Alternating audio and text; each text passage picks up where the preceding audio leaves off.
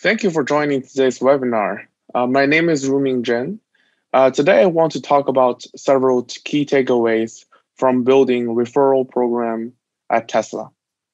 As you may or may not know, at Tesla, Elon is very particular about limiting marketing expense to almost none, even if it can bring immediate business outcome in a very difficult time. On the contrary, Tesla rely very heavily on the product itself to grow demand, which is the reason why referral became the core mechanism of demand generation at Tesla. It may sound easy, but if you have actually spent time building a referral program, you'll know it's challenging to set up a referral program that works, especially one that works very well for a high unit value product like a Tesla vehicle. And one disclaimer before we dive in. All of the information, graphs, pictures, data that I use in the slide today are taken from public available channels and sources, nothing from Tesla internally. So the agenda for today. I will briefly introduce myself, break down the referral dynamics, and then talk about three things that I learned that are very important for building a referral program so far in my career. And the three things are relevance, reward system, and iterations. A little bit about myself. At the moment, I lead product teams at Intuit on small business payroll products. Prior to joining Intuit, I worked at Tesla on growth team as a product manager. I was a robotics researcher at Stanford University before joining Tesla. Okay, so much about myself. And before we dive into the takeaways, let's first boil the referral dynamics down to the fundamental building blocks. Fundamentally, how referral happens is an existing customer shares something about you or your product to someone new who is not your customer yet.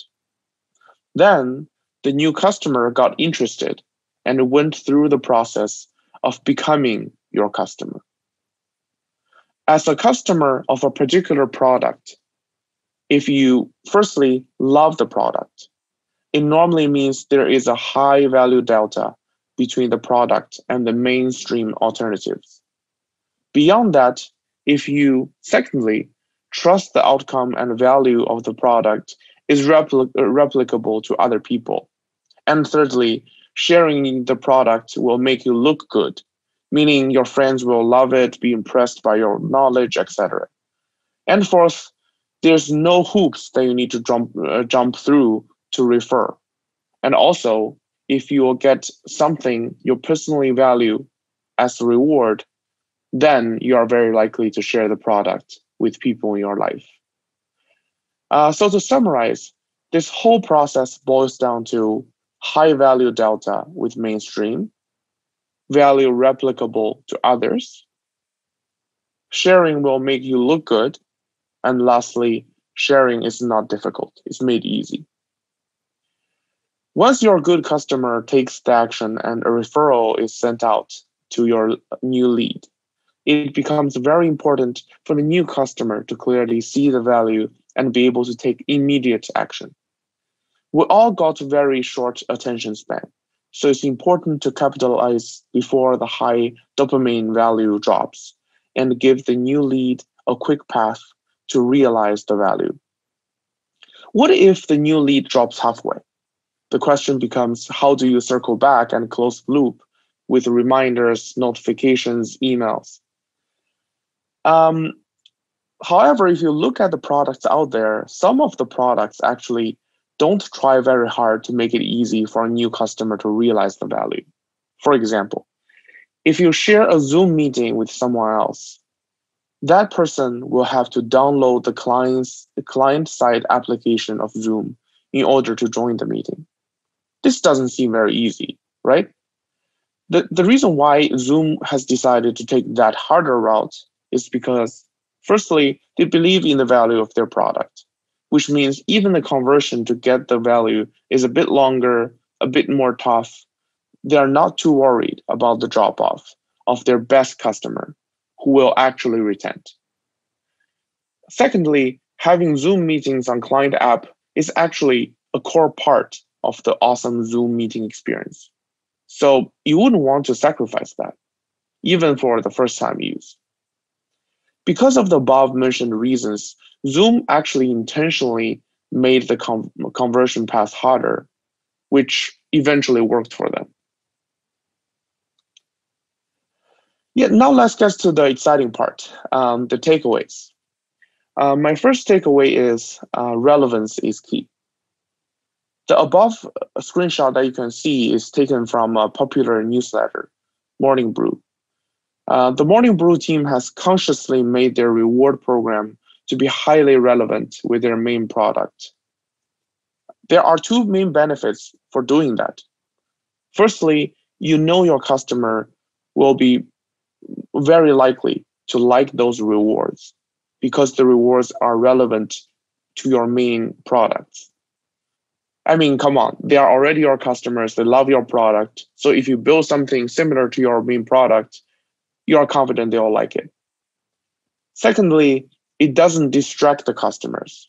Instead, it creates a cohesive experience along with the main product itself. Actually, in an example of the Morning Brew, an extension of the main product, a premium Sunday newsletter, is not only relevant, but a part of their main products. And there are a lot to learn from the Morning Brew's reward system, which we'll touch on later. But obviously, they have done a great job building the reward program that actually is relevant to their main product. And we did something very similar at Tesla too. Over the years, as we iterate on the referral program over and over again, one reward that we almost always used was the free supercharging benefits. This benefit is super relevant to Tesla vehicles, needless to say. We know this reward will be useful for our customers, and it creates one cohesive experience with the Tesla vehicle itself. When Tesla wants to tune demand up a bit, what lever can we pull? Any guesses? Yes, I know you are thinking about the same thing that's on my mind. Tune up the free supercharging mileage. That's correct. Over the years, we have done numerous campaigns where there is a short window time when free supercharging miles are multiplied by 5 times, which is you can get 5,000 miles of free supercharging by refer someone to buy a Tesla. It is because of the high relevance of the reward that make the mechanism actually work. We know if we give the customer 5 times the benefit, they will actually use it. They will feel it's valuable. They will feel like the value they get from this updated reward is 5 times as the old version. What if you can't easily find something you can make that is very relevant to your main product? Let's take a look at the example here. So I took this screenshot from a podcast website. The podcast is called Acquired, and the reward they use is AirPods Pro. Pretty smart, right? People who listen to podcasts will really benefit from a good pair of earphones. And as you can see, the term relevance is a really broad term. The key of relevance is to make your referral program, including the reward part, lovable in the context of your main products. Relevance drives the intent to share, which means customers will be encouraged to tell more friends and family about your product, not only because they love your product itself, but also because they love the rewards that comes alongside and they want to get those rewards. Okay, so much about relevance. Let's move on to my second takeaway. What is a good reward system? The key word here is system. And the first element that makes a great reward system is a highly achievable first milestone. We at Tesla have tried very hard to make the first milestone as achievable as possible for an owner. When you just make one successful referral, you actually get a lot. If you are a romantic person, you know what it feels like to imagine your photo orbiting in deep space, over 20,000 miles away from the Earth's surface. And if you prefer something that's more physical, more touchable, we have a hat for you that is signed by Tesla's chief designer and CEO Elon himself. How awesome is that? And the truth is, once you get over the hurdle of the first referral, many Tesla owners actually refer much more new buyers, even than what they themselves would imagine. Making the first milestone truly achievable and attractive, and the benefit is not only limited to that one referral, but to many that comes afterwards. Secondly, great referral programs, reward systems leverage the exclusiveness and the fear of missing out to motivate sharing right now. Again, here the Morning Brew team did a solid job. If you enjoy their newsletter, you wouldn't want to miss the premium Sunday edition. The exclusiveness of this reward really drives the readers to work hard for the Morning Brew team. Many referral programs actually have something very special that's exclusive as well. You can't buy it even if you want. And by doing this, you'll reward your best customers, build up their loyalty, and also align the benefits between you and your customers really well. Another interesting example that's worth taking a look at is the waitlist referral trick that the Robinhood team did in the early stage of their startup journey.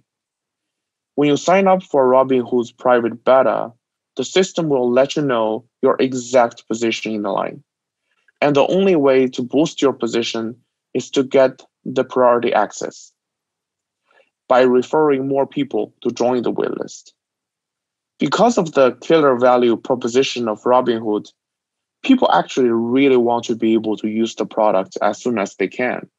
And this attracts over 1 million private beta signups, even before they had a working product. Isn't that awesome? And thirdly, great reward system capitalizes on the long tail. So what is the long tail? The long tail are those customers who refer a lot of new buyers. Those customers are the most loyal customers and truly important to your business. And for Tesla, the most expensive consumer car that Tesla has ever produced is a Roadster. And we used it in our referral program. As you can see on the screenshot on the left, we have this Roadster tier of reward designed for those owners who have referred, in many cases, over 100 people to buy Teslas. If you compare the value between 100 Tesla sales and one brand new free Roadster, the reward is actually only less than 4% of the sales revenue. So this is actually not that expensive if you think about it and compare with the ads expenses for other car manufacturers. By capitalizing on the long tail, not only regular customers are motivated, even the KOLs and influencers are motivated to spread the word for Tesla. Actually, someone built a website to actually count how many referrals like Tesla owners have made. And you can see actually there are people out there who have made a lot of referrals, over 1,000 referrals. And many of those are YouTube KOLs and influencers who published videos about Tesla, about electrical cars. So this really capitalized on the long tail for Tesla. And the same story goes for the Morning Brew referral team. For a die-hard fan of Morning Brew, what can possibly compare to a free trip to the Brew headquarters, where you can meet the folks who write the newsletters you read every day? Again, if you look at the eligible requirements, you'll clearly see that the goal of this reward is to capitalize on the long tail, not for the average people who refers. Many referral programs design their reward system to heavily benefit the people who referred the most. This is actually the reason why I love the referral mechanism as a demand generation tool. The most loyal customers get the most reward. And that's not only the right thing to do, but a really profitable thing to do. And that's also the reason why I think the referral program is a really good measurement of your product power. So how good your product is. And my last key takeaway here is very simple. You got to put in the work to iterate on your referral program to make it a success. No referral program is born to be a success, at least not nearly as successful it can possibly be. There are referral programs after rolling out looks pretty good, but all of them after iterations can be much more successful. Everything in the referral end-to-end experience should be built iteratively, including, for example, the one-time campaigns, the landing page iterations, a referral home, where an existing customer can see their progress, and a reward mileage system refreshes. The current version of Tesla referral program is the phase 9, and that's the only counting the major versions and updates.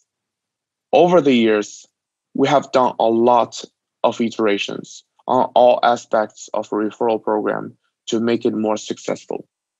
We talk a lot with customers, we read relevant tweets, and a lot of times Elon does it for us.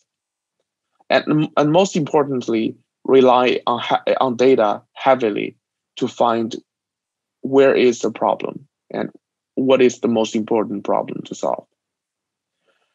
The pie chart on the right side actually shows a rough breakdown of the time that my team spent on the iteration of different parts of the referral program. As you can see, most of our time is spent on the owner side, who refer others to buy cars instead of on the buyer side. And we spend a lot of time on refreshing our reward system. Of course, I believe every product and business is unique. Thus, you should explore your own breakdown of the time spent on the iterations. So the key thing is focus on data, talk to your customers. If it doesn't work in the beginning, keep on iterating and make it a success. All right, that's all I have to say about the takeaways I learned from my career so far building referral programs. If you have any questions or need help, please feel free to reach out to me through the email on the right bottom corner of the screen. It may take me a few days to get back to you, but I read every email in my inbox.